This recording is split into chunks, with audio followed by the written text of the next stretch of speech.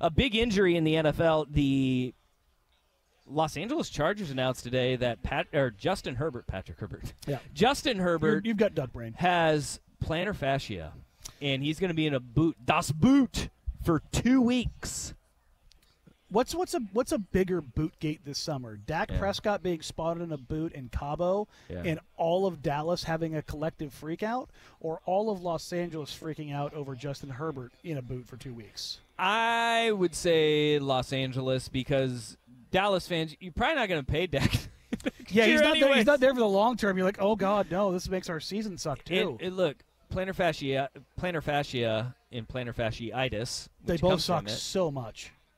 That is something that it lingers. Mm-hmm. And 2 weeks is not going to fix it. It's not just like nope, gone. It is something that will linger with you for a while, and that is of concern. I mean, it would be more concerning if he was a corner or a wide receiver, but one thing that Herbert uses, his mobility is a weapon for him. And it's not like a weapon like Lamar Jackson and his mobility, but it's a weapon like Josh Allen. Create the extra time, and then he could take off and run, and he can be a threat with his legs. And if that slows him down at all, now we have a big issue. The other issue there is you're going to throw Easton Stick in at quarterback with Ladd McConkey and DJ Chark as your two top targets. No, you're not feeling good about that at all. It's super difficult for me to get behind a quarterback who's named after hockey equipment.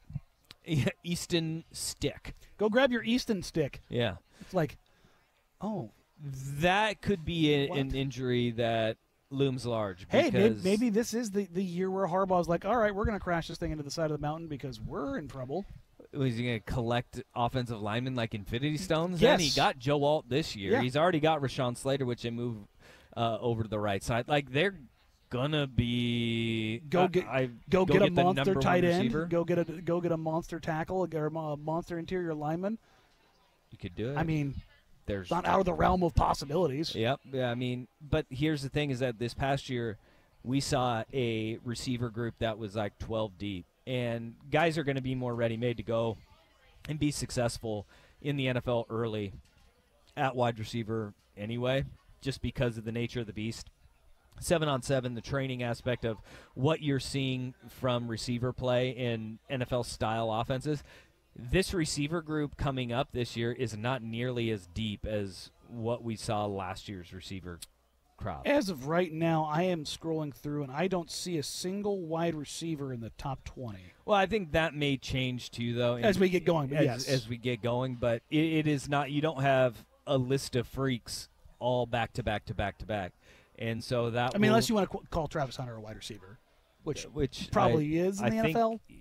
I think he's a better wide receiver than he is a corner. Yeah. And then after that, it's Tedero McMillan at Arizona. But yeah, you got Hunter, McMillan. Then you also have got Travis Hunter in L.A. If there's a coach that would love to have a guy to try and play spots both ways, it's Jim Harbaugh. Mm-hmm. But you also have guys like Evan Stewart, Emeka Egbuka at Ohio State. Evan Stewart could be that guy at Oregon and develop into that and be a first-round caliber. It's just not that surefire can't This isn't miss. that class of wide receiver. No, but there's obviously there's going to be dudes. But we're getting way ahead of ourselves. It's only 2 weeks right now. Herbert should be able to play through it, and it won't be a big deal. deal. Hall of Fame game we're talking about the 2025 NFL Draft. But football's back, baby. But this is the thing with the Chargers is that, look, you know where your division goes through, and it goes through Kansas City. Yeah. And that division outside of Kansas City, they're going through a lot of what the AFC East went through with the New England Patriots, is that when you have the dynasty there, everybody starts reaching on, all right, you always try to beat the best team in your division. That's how it has always been in the NFL. And all of a sudden you're taking a look around and going, all right, what are the expectations for the Chargers? This year it is, if you can't figure out that receiving core, it's going to be a long year, and you're going to be looking at, 9 or 10 win season, because they are talented almost everywhere else except for receiver and running back, where you just don't have playmakers offensively in a playmakers league. And then the Raiders have a long way to go. They have a good defense. They have Devontae Adams right now, but you no longer have Josh Jacobs. You don't have a quarterback. They've got their concerns. Denver, that roster is just a long ways from winning, and they have a rookie quarterback that will likely be starting in Bo Nix. Yeah, I was just thinking, would Xavier Worthy be the number one wide receiver with the Chargers? Yeah. No, McConkey would be. You think so?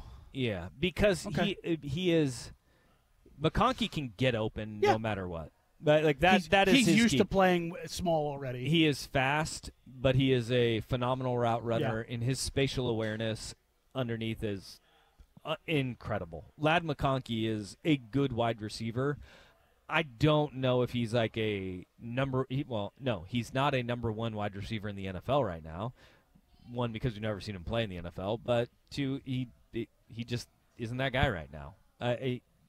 He isn't. He isn't a game breaker on the outside. Worthy can be a game breaker for you just because of the sheer speed at 4.2. And McConkey's 4.38 guy. It's not he's slow. He's not slow. He's not out there 4.6 chopping him up. But there is a difference between 4.38 and 4.2 because there are other guys that run 4.38. Anybody else that runs as fast as Xavier Worthy, though. No, when you run those combine records, it gets a little freaky. Yeah, little twitchy. And then there's this, too. The Vancouver Ford text line. As long as the Spanos family owns a team, they'll win nothing. I mean, you're not wrong, probably. I wholeheartely agree with that. I mean, I want to believe more in the Chargers because the Harbaugh effect is a real thing.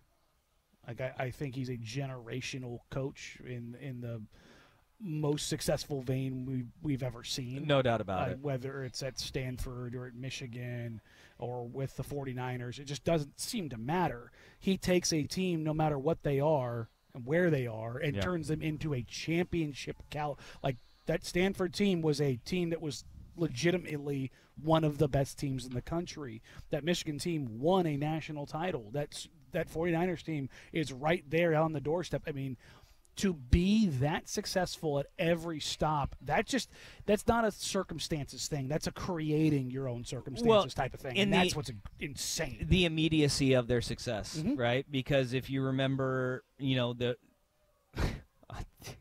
49ers were an absolute disaster. They were a dumpster fire before he got there. They went from 6-10 with Mike Singletary and Jim Tomsula to 13-3, losing in the conference championship game year one under Jim Harbaugh. Pretty good. It is. He can turn it around, and he can do it very quickly. And I think that is something that you look at with Harbaugh, and you say, all right, if you have the pieces, he can make something happen. He's a great chef, right? He has all the ingredients. He can make it happen.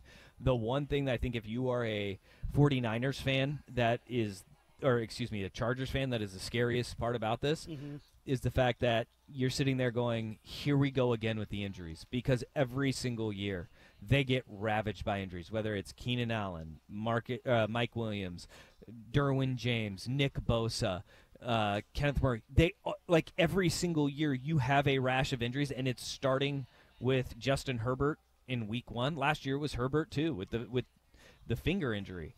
Yeah, that's right. They happen early, and it derails them every single year. Now you're thinking, all right, maybe Harbaugh, new strength staff, new training staff, maybe that things are going to be nope. Cures some of the ails, and then sometimes it's just, you have players that have those issues, and with the wide receiver core, which is why I think they were willing to move on. It was because whether it was Mike Williams, whether it was Keenan Allen, they would just pick up knocks every single year, and it's not a knock on a player. It's just that some players they aren't bulletproof. You think it's the curse of San Diego? The curse of San Diego? You leave San Diego and it this could happens? be, for sure.